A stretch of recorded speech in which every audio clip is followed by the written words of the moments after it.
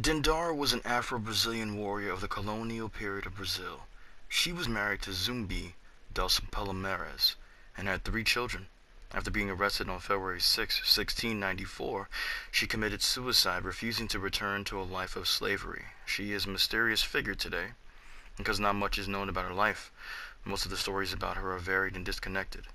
Described as a hero, Dandara dominated the techniques of capoeira and fought many battles alongside men and women to defend Palmares, the place where escaped slaves would go to live safely.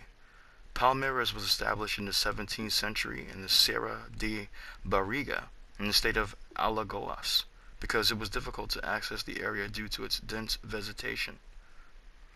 It is unknown if she was born in Brazil or in Africa. When she was a young girl, she joined a group of Afro-Brazilians to fight against slavery in Brazil. She helped create strategies to protect Palmares. Dandara was known as a fighter, but she also had interest in hunting and agriculture. She planted corn, mandioca, beans, sweet potatoes, sugarcane, and bananas. The people of Palmares, known as Palmarinos, produced tools for agriculture and weapons for war. They also worked with wood, ceramics, and metals. Initially, all the activities and work for Palmarinos were to create their self-sustaining community, but some did trades with villages and mills in the region. Attacks to Palmares became frequent starting in 1630 with the Dutch invasion in Brazil. According to the stories regarding Dandara, she had an important role in making her husband cut ties with his uncle Ganga Zumba, who was the first big chief of the big chief of Quilombo dos Palmares. In 1678, Ganga Zumba signed a peace treaty, that's where I was going, sorry about that, with the government of the state of Pernambuco. The treaty stated that people of Palmares who had been arrested were to be released. Also, all of those born in Palmares were to be born free people, not slaves, and they were granted permission to engage in commerce. In exchange, the people of Palmares had to hand over runaway slaves to the authorities that went there for shelter. Dandara and Zumbi dos Palmares are said to have opposed the deal because it did not end slavery.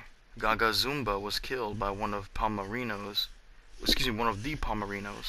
who opposed his proposal. The reason why I bring up this woman, Dandara, and by the way, I got this all from Wikipedia, this information, it is not my own, is because there's an upcoming game by a Brazilian developer called Dandara, self-titled after this woman, that was inspired by her story. And it is going to be released today, as of this recording, on the Nintendo Switch and on the PlayStation 4. I have been following this game to see how it looked, and it looked pretty decent. It looks like one of those old, I would say Nintendo, maybe Super Nintendo type games. But the fact that it has a history and it's an historical, a historical person that becomes a superhero in this particular game, I find it interesting, especially if because it's a black woman. So I will be supporting this game, and I will be buying this game, and I will be putting some gameplay on this channel. The woman's name is Dandara. Not much history is known about her, but she did fight against slavery, and she committed suicide because she did not want to live a life of slavery again. She wanted to be free. I'll talk to you next time.